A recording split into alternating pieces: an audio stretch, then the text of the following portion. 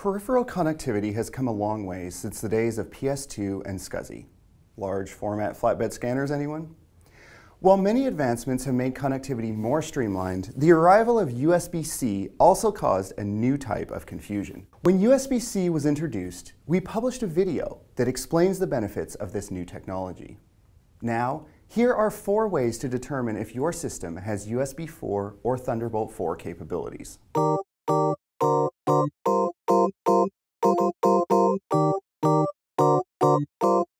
1.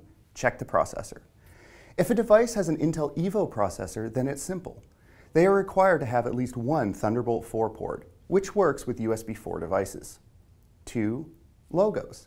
On other systems, USB-C ports that have Thunderbolt 4 capabilities should have a distinctive Thunderbolt logo.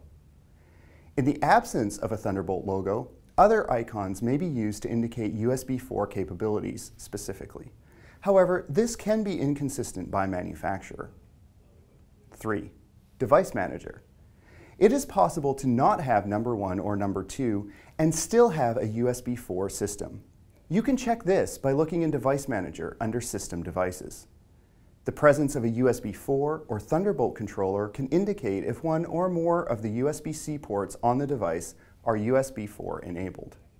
Finally, on some systems, the easiest way to determine the USB-C port capabilities is to consult the host system documentation. We've added a few of these resources linked in the description. Searching online for something like System Make and Model USB-C port and looking for the product specification page can be a good start. Incorporate USB 4 or Thunderbolt 4 compatible devices and connectivity accessories in your deployment today and improve business users' productivity.